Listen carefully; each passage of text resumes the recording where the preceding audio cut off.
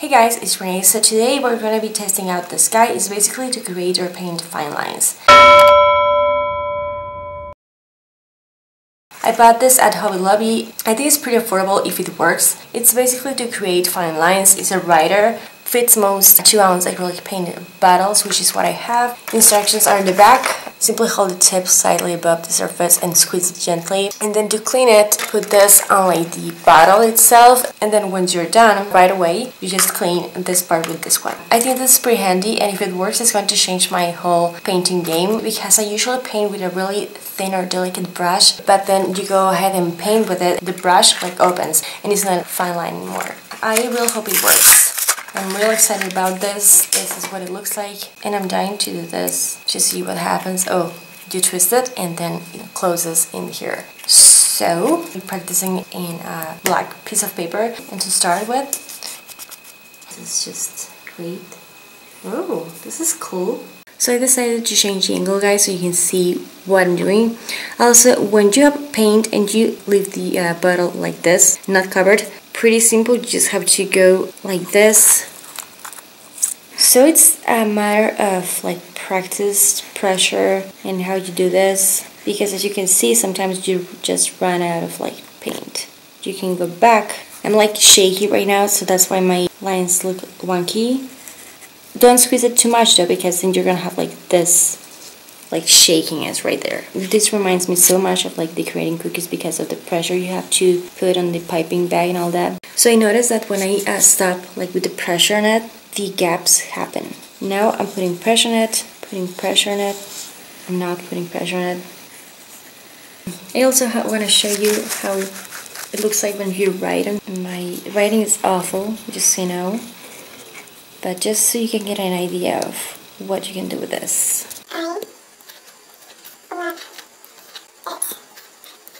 I'm gonna write amazing as well, because I feel like this is no pressure.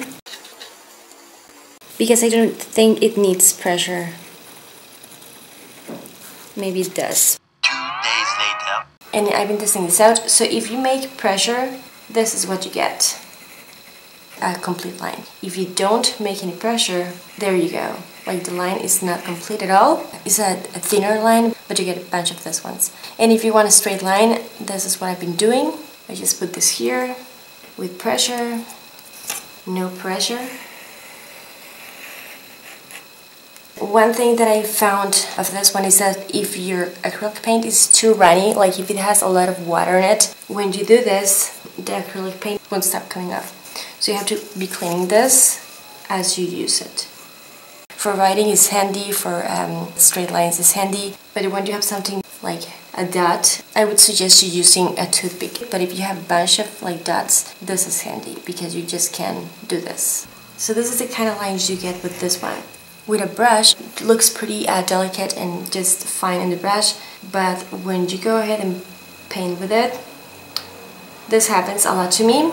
I have to go and apply more paint, and this is how I end up with really thick lines, and you know, I don't like that. The tricky part though with this one is the cleaning part. With a brush you just wash it, but with this one it's kind of tricky. Just don't wait too long since you use it and you clean it, because sometimes a lot of like acrylic paint gathers in this part and it's pretty tricky to clean. Now I'm removing this part. The paint is all in there and you just have this one, okay? Just a feedback that I have for this one. To my personal taste, this wire should be longer, because this one doesn't give you enough like space to just go all the way through it. I have no idea where this stops, the wire. You can't really go in there and just watch the whole thing.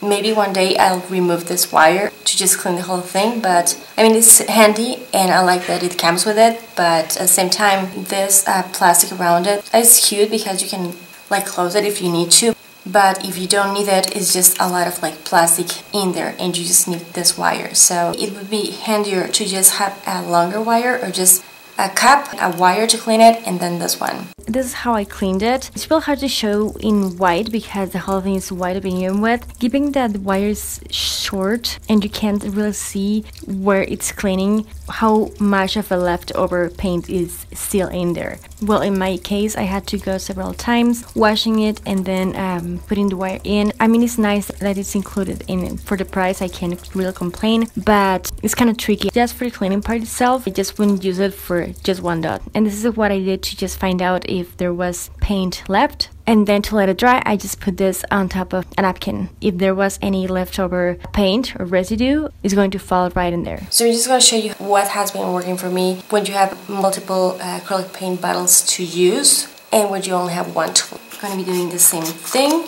but before you use it, after you wash it, just take a napkin and just clean it, because the first strokes always come with the leftover of the previous one. But this is pretty much everything that I wanted to share with you. I really like it. I find it so handy and helpful for some things, not so much for others, but overall I recommend it. I really like it. I'm glad I went for it and I wish I had more. And maybe this has been around for a long time, but it's the first time that I see it and I really like it.